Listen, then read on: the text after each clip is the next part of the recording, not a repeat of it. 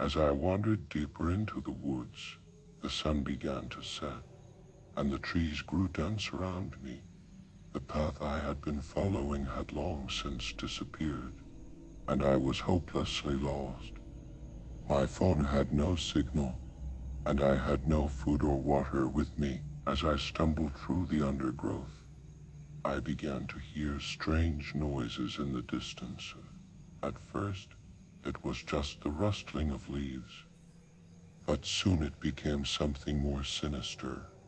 A low growling noise echoed through the trees, and I could feel my heart racing in my chest. I tried to quicken my pace, but my feet felt heavy, and my legs refused to move as quickly as I wanted them to.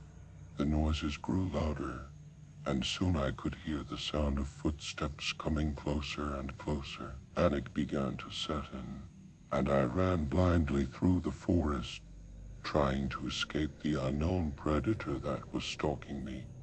But no matter how fast I ran, the footsteps continued to follow me, getting closer and closer. As I turned a corner, I came face to face with a creature that I could only describe as demonic. It was towering over me with glowing red eyes and razor-sharp claws. I was frozen with fear, unable to move or scream. The creature let out a bone-chilling howl, and I knew that I was doomed. I closed my eyes and waited for the end to come. But when I opened them again, the creature had disappeared, and I was alone once more. I stumbled through the woods for hours until I finally stumbled upon a clearing. In the center of the clearing was a strange circle of stones, and I knew that I had stumbled upon something ancient and otherworldly. I collapsed in the center of the circle, exhausted and terrified, and as I closed my eyes, I could feel a strange energy enveloping me. When I woke up, I was back on the path that I had started on, with no memory of how I had gotten there. Despite being back on the path, I couldn't shake off the feeling that something had changed in me. My mind felt different, as if it had been opened up to a whole new world of possibilities and horrors. Every time I closed my eyes, I could see the creature's red eyes staring back at me, its sharp claws inches away from my face. I knew that I had escaped with my life, but the experience had left me scared in ways that I couldn't begin to explain. As I made my way back to civilization, I couldn't help but feel like I was being watched. Every rustling leaf, every creaking branch, felt like a warning that something was still out there, waiting for me. When I finally made it home, I tried to put the experience behind me, but I knew that it would always be a part of me. Every time I closed my eyes, I could see the strange circle of stones in the clearing, and I knew that I had stumbled upon something that was beyond my understanding. Years passed, and I grew old and gray, but the memory of that night never left me. As I lay on my death, I could feel the presence of the creature once more, waiting for me to join it in the unknown depths of the forest. And as I took my final breath, I knew that I would never truly escape the horrors that I had encountered in the woods so long ago. After my death, my family found a strange journal hidden in my belongings. The journal was filled with pages of frantic scribbling detailing the events of that night in the woods and the strange circle of stones that I had stumbled upon.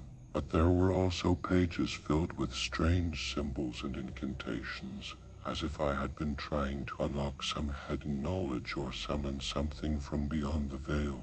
My family was disturbed by the journal and decided to burn it, hoping to put an end to the strange legacy that I had left behind. But I knew that it was too late. The knowledge that I had gained in the woods was now a part of me, and it would be passed down through the generations, a dark legacy that could never be escaped. And as the flames consumed the journal, I could feel the presence of the creature once more, whispering to me from the depths of the forest, calling me to join it in the darkness. I knew that my family would never be safe, that the horrors that I had unleashed would haunt them for generations to come. But I couldn't bring myself to regret my actions. The knowledge that I had gained in the woods was too powerful, too alluring to resist, and as the flames died down and the darkness enveloped me once more, I knew that I would spend eternity searching for the answers that I had sought in the woods so long ago, forever lost in the unknown depths of the forest. In the years that followed my passing, my family began to experience strange occurrences that they could not explain.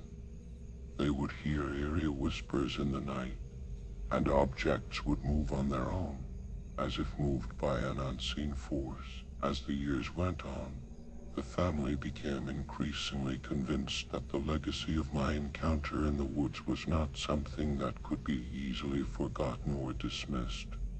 They began to hear stories from others who had ventured into those same woods and had never returned. Rumors of strange cults and ancient beings that lurked in the shadows, and as they delved deeper into the mystery, they discovered that the strange circle of stones that I had stumbled upon was only the beginning. There were other circles, other places of power hidden throughout the forest, each one more terrifying than the last. The family knew that they had to act, that they had to uncover the truth about what had happened in the woods so many years ago. They began to gather information, sorting old books and documents, and seeking out the few remaining people who had ventured into the forest and returned. Slowly, they began to piece together a dark history, a story of ancient cults and forbidden knowledge of beings that were not of this world, and of a power that was too great for any mortal to control. And as they delved deeper, they began to realize that the horrors that they had uncovered were only the beginning. The forest held secrets that were far beyond their understanding, and the legacy that I had left behind was only a small part of a much larger, much darker story. In the end, the family could only hope that their newfound knowledge would be enough to keep them safe, to protect them from the horrors that lurked in the depths of the woods.